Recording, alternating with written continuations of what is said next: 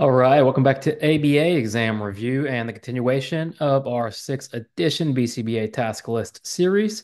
Today we're continuing part B with B2, identify and distinguish between stimulus and stimulus class.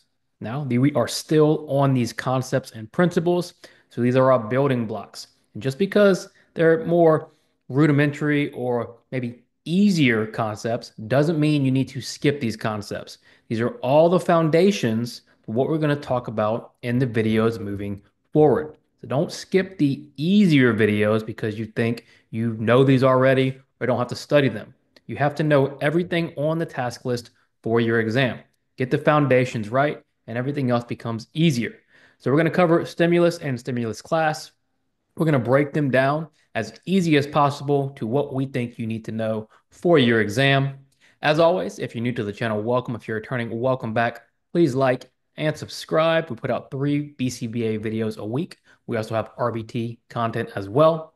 Check out our website, behavioranalyststudy.com, for all of our study materials. When you pass, let us know so we can include you in the Sunday shout out. Work hard, study hard. Let's get going. So let's start here. As behavior analysts, we concern ourselves with environmental events and how they influence behavior. It's essentially what we're looking at. We have an antecedent stimulus, an antecedent environmental event. It's going to evoke a response. Then we're going to have a consequent environmental event that's going to influence that behavior in the future. So we're going to be evoking behavior and changing behavior in the future. And that's what we're looking for. What and how do these environmental events affect our behavior? When we think about stimuli and stimulus, remember stimuli is the plural form of stimulus. Stimuli are those environmental events that influence our behavior. Think about our contingency. A, B, C, antecedent behavior consequence. That's technically just says stimulus, response, stimulus. So we're looking at the environmental change on the antecedent level and the environmental change on the consequence level.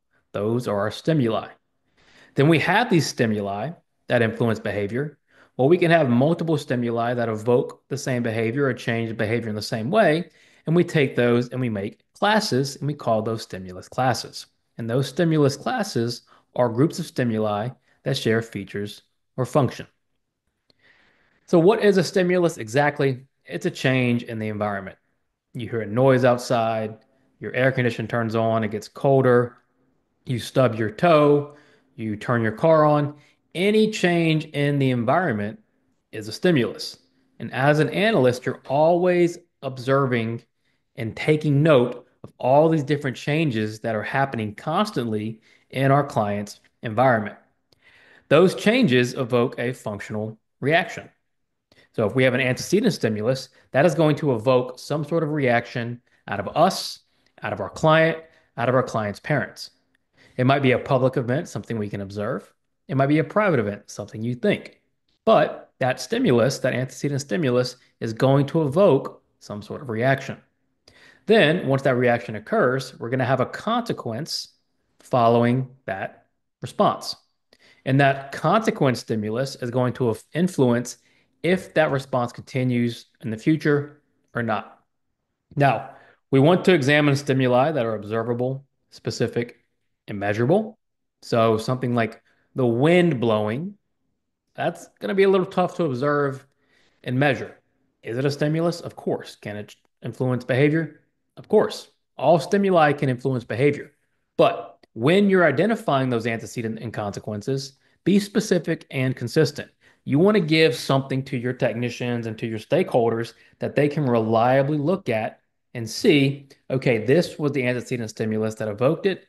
This was the consequent stimulus that reinforced or punished it, or whatever it may be. So a couple more examples. A traffic light turns yellow. That's a change, and you slow down. That's what it evoked. You smell pizza. That's the change. You start looking for a restaurant. A stimulus is just a change in the environment. Now let's get into a stimulus class. It's a group of stimuli that share common features and or serve the same function.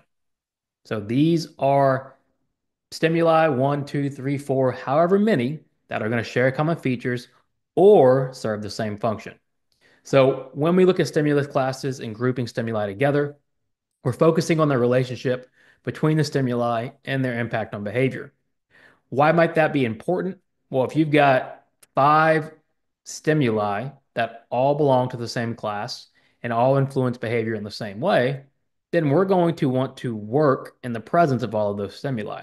Because if we change behavior in the presence of just one of those five stimuli, we still have to worry about the other four and their influence on the behavior. So we want to know what in the environment causes all these behaviors. A pretty easy example is if you have a young child who cries a lot. Well, if there are multiple things in the environment that lead to crying, we're going to have to work on that behavior in the presence of all those stimuli, and that's a stimulus class. So the stimuli can vary, but they're going to evoke the same response. And there are several types of stimulus classes that we're about to talk about. So, for example, you have a red light, a stop sign, and someone holding their hand up. They all evoke the response of stopping. They don't necessarily look the same, but they all lead to the same response. Now, what are a type of stimulus classes? Well, first you have your formal stimulus class, which is just how they look, the topography. And if it's a formal stimulus class, then the stimuli look and sound alike. So, for example, blue objects all evoke blue because they share that characteristic. Animals with tails, they have a similar characteristic. So, if that's the target aspect of that animal, then that's going to be a formal stimulus class because they all share tails. When you have a functional stimulus class, they all affect behavior the same way. So all types of music that make you dance. Temporal, when the stimulus occurs in relation to the behavior. In other words, is it an antecedent or a consequence stimulus? And then an arbitrary, stimuli that do not resemble each other. So the previous example of the red light and the stop sign and the hand, those aren't necessarily formal together. They're kind of arbitrary, but they're still evoking the same response. And a Kit Kat bar and a Dr. Pepper are going to evoke the same response that those contain sugar. Now, not all stimuli classes are going to have all of these characteristics. For example, physical and formal is very different than arbitrary. So this is getting much more specific, but when you're in your exam and you maybe get a question about types of stimulus classes, these are what you're going to want to focus on. So, key takeaways: a stimulus is a specific object or event that influences behavior. That can be an antecedent, it can be a consequence, it's a change in the environment. A stimulus class is a group of stimuli that share common features or serve the same function. So we just went over our four different types of stimulus classes, and understanding the distinctions between different stimuli helps us be precise when we are manipulating environmental variables. That's what we're doing. We're changing the environment, we're manipulating the environment. And in order to know what to change, we need to know what is actually influencing behavior. Thanks for watching. That is B2, Stimulus and Stimulus class. We're going to continue putting out these videos at least once a week. We're trying to up that so we can get them out quicker for all you preparing for your exam in the coming months. Check out behavioranalyststudy.com for all of our study materials. When you pass, let us know so we can include you in the Sunday shout out. Work hard, study hard. See you soon.